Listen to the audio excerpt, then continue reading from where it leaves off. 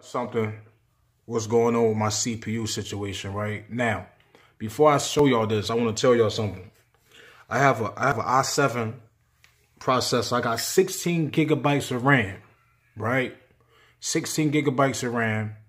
I got a game video card, you know, the quality as far as the video and the images and everything.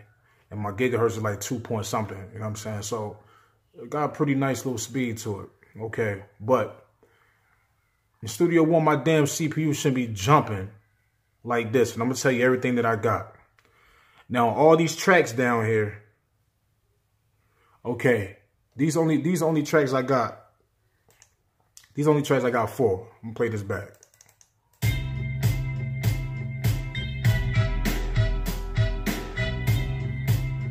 Right, the only tracks I got. Now, out of all these tracks, I got a drum machine, and I got a second drum machine with samples in it, with no effects on it. There's no effects on none of these tracks right here. Only this track is a Pro EQ. Right? Okay. Now this track, I got a Presence. Not a Presence, but I got a one of the VST instruments. None of the effects on right here, right? Okay. So I got two VST instruments. Okay. Now, in these VST instruments, do I got some stacks on here? No, no stacks. All right, nah, no stacks. All right. Now, only effects I got on here, besides the 2 instruments, is on the track. I put this on here. I'm just playing with it, put like a little mastering preset. I just want to play the mastering preset part. I got a Pro EQ, multi-band, tri-comp, limiters, a spectrum meter, and a phase meter, right? You know what I'm saying? So it's a little bit of CPU. Not only that, when you go to my sound card, I got good RAMs. I got the sound card set on 576. Now I know when you do mixing, you want to take the sound card higher. You get what I'm saying? You always want to bring your sound card sample rate higher, you know what I'm saying, when you're mixing. But the thing is, I'm just doing some testing because on 576 with 16 gigs of RAMs, you know, my shit should be jumping like this. Because normally I have it down to 128. Like in Bitwig, I can have it down to 128 and not have these problems with they stock plugins. Remember, this is stock plugins. So I'm going to play this back because, you know, once it start peaking, it start cracking a lot. Now look how I shoot it. Look how I shoot it.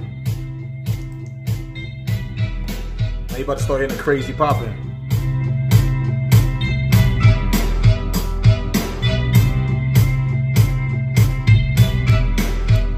Now, I don't know if you can hear it. In this speaker right here, a lot of cracking is coming through.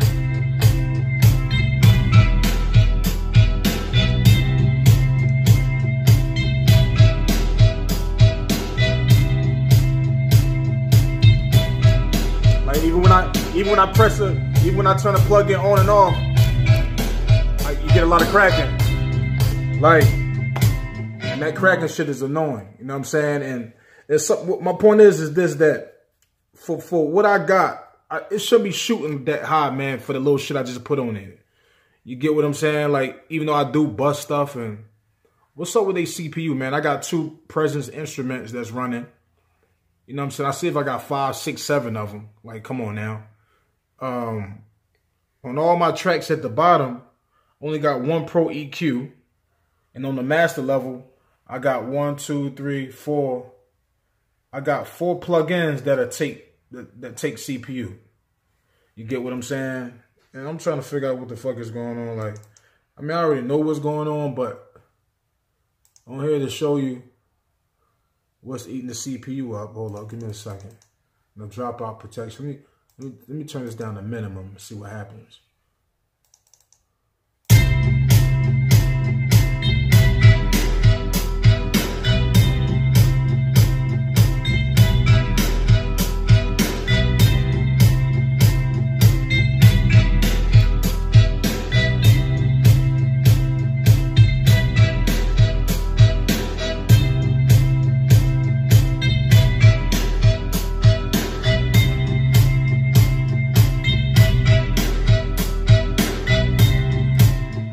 So when I put the dropout protection on minimum, it shoots down pretty good.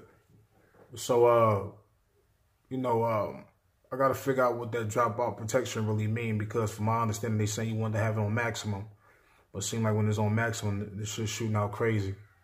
I don't know, fellas. What y'all think? It's Yo Crizzle.